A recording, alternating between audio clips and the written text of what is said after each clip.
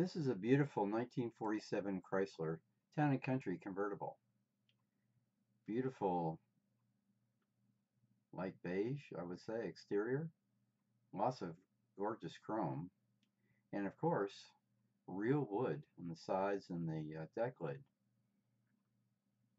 Early 1947, 46 through 47, they used real wood, ash and mahogany. Later on in 47, they switched to a di-noc decal for the darker wood. But this is real wood, as you can see. So this would be early 47 production. Gorgeous interior.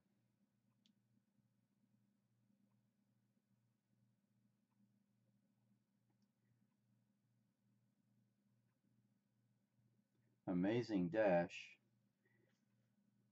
It's color keyed to the exterior. There's the starter button on the left. Gorgeous steering wheel.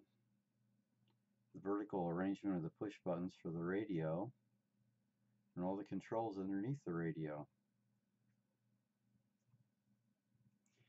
Early use of plastics too, in those knobs and so on. The grill for the radio.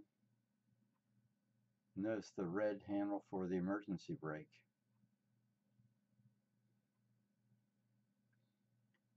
Big stout bumpers. And you'll notice the central light here, that was the stoplight.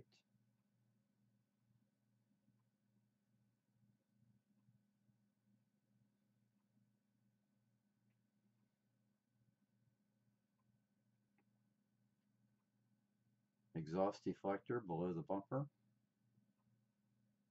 This is an impressive car. It says Town & Country there on the base of the bumper. Big wide white walls. Definitely add to the prestige of the car. Full wheel covers.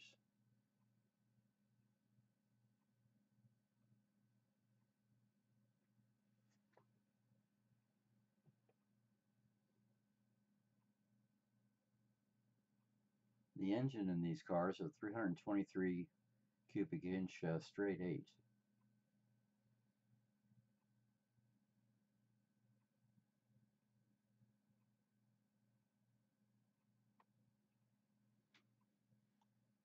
This one gorgeous car, and one heavy car too, I'm sure.